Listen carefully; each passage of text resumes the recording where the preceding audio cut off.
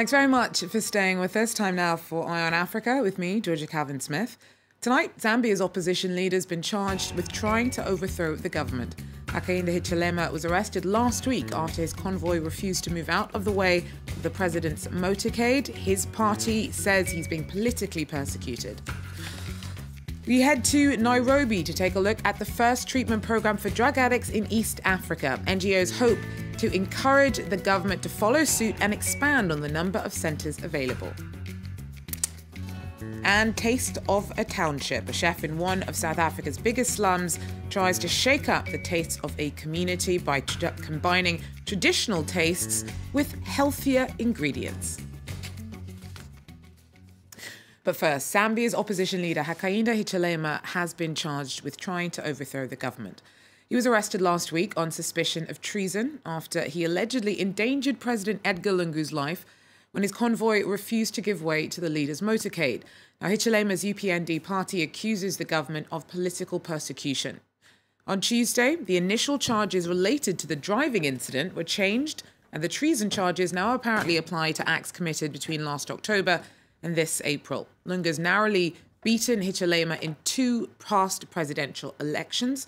For a closer look at what's going on here, we're joined by Daniel Tonga.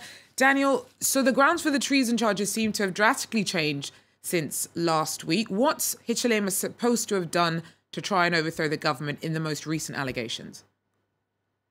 Well, first of all, let me hasten to say that there are a lot of ingredients to treason in the Constitution under the Penal Code, but mainly what constitutes treason in the main is the unlawful attempts to overthrow the government by force or unlawful means, or any attempts to set up an independent state in any party of the country through secession. Or it could be that maybe any person who incites or assists any person to invade Zambia with armed forces, or attempts to procure by force alteration of the law or policies of government. These are the issues actually that really does constitute treason.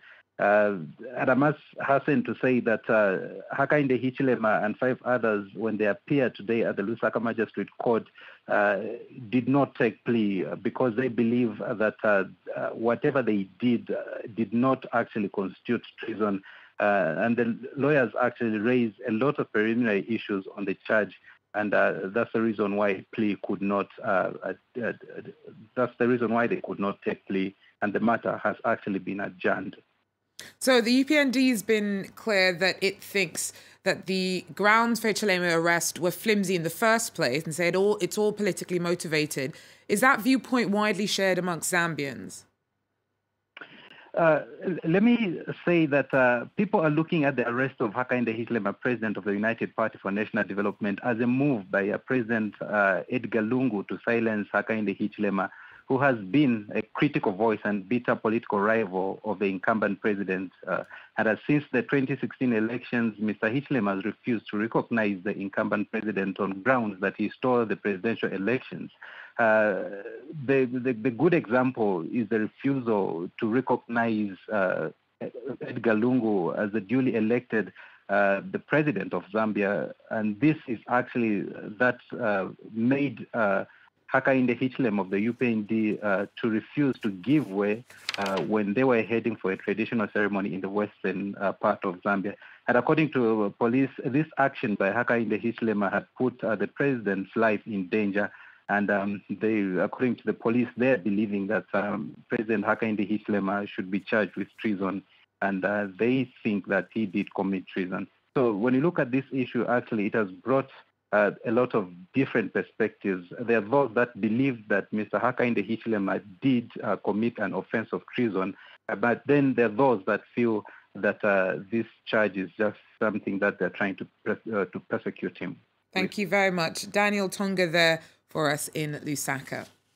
Look at some news in brief now. 13 UN staff were taken hostage by 100 unarmed Sudanese refugees in Goma, eastern DR Congo. Many of the refugees living at the Manigi base are former fighters for South Sudanese President Riek Machar, who fear returning home. They're demanding to be moved to a third country. Libyan fishermen found the bodies of 28 migrants who appeared to have died of thirst and hunger after their boat broke down off the coast of Sabratha.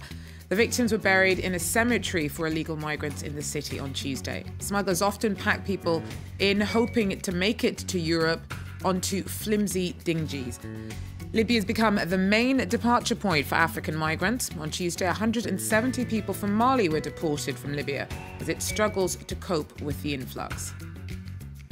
A French soldier is on trial here in Paris on charges of molesting 2 young girls in 2015 while serving in Burkina Faso. Prosecutors say 40-year-old Sebastien L. filmed himself whilst abusing the girls, who were 3 and 5 years old, in a pool in Ouagadougou in 2015. Prosecutors have asked for 6 months no bail and 18-month suspended sentence. At the time, he was serving in France's Operation Barkhane, which saw soldiers deployed in anti-extremist efforts throughout the Sahel, including Burkina Faso, Chad, and Mali. Now, Kenya has one of the highest rates of intravenous drug use in the world. That brings with it a high risk of users catching HIV and hepatitis. International health workers have stepped in to try and offer addicts a treatment program that aims to slow down the spread of illness associated with drug use. Our correspondents report. Picking up old syringes to prevent the spread of AIDS and hepatitis. This is one of the missions of the Doctors of the World team in Nairobi. 3 times a week, the team visits the Karangwari slum where many addicts live. Users can be found shooting heroin in vacant lots, but now they've learned to decrease the risk to their overall health.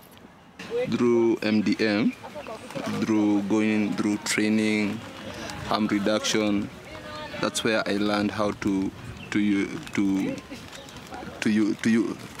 prepare my things in a safe way. Drug users are stigmatized here and often lack access to doctors. Few think to be screened for diseases, unaware of the risks of infection and epidemic. It's a population that needs to be encouraged and to be facilitated to be able to take up the services that are offered in the hospitals. Addicts with AIDS are eligible for care in public institutions, but there are no services for those affected by hepatitis C, even though 30% of drug users carry hep C. Doctors of the World and Doctors Without Borders founded the first center in East Africa to provide heroin users with access to free medicine.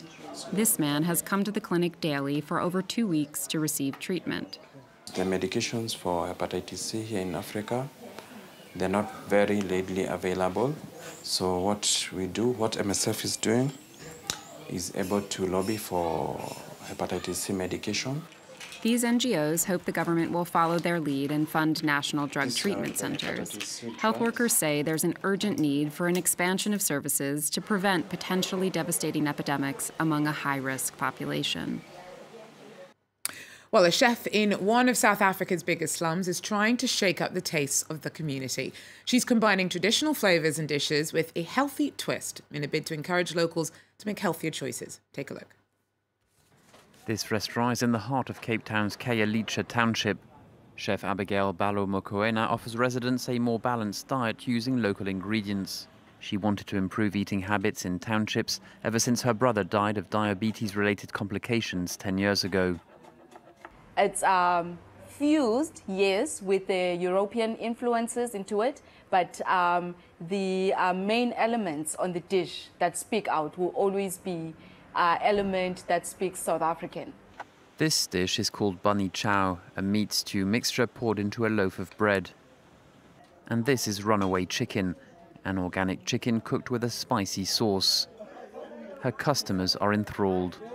A cooking style and the atmosphere, it's from way back when. It took me back since my grandmother's days. It's common things that we eat daily, but she's made it very differently with very much taste. It is one of the best butter chicken that one can have. So I found it very delicious. It is not too spicy. It is something that will fill you up as well.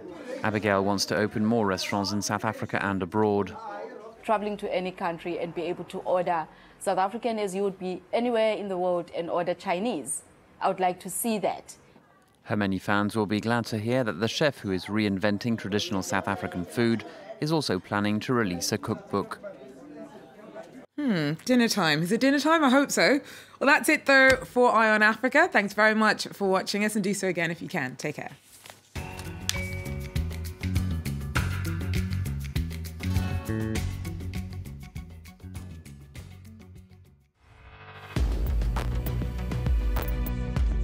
France 24 is getting ready to bring you all the action from the French presidential election.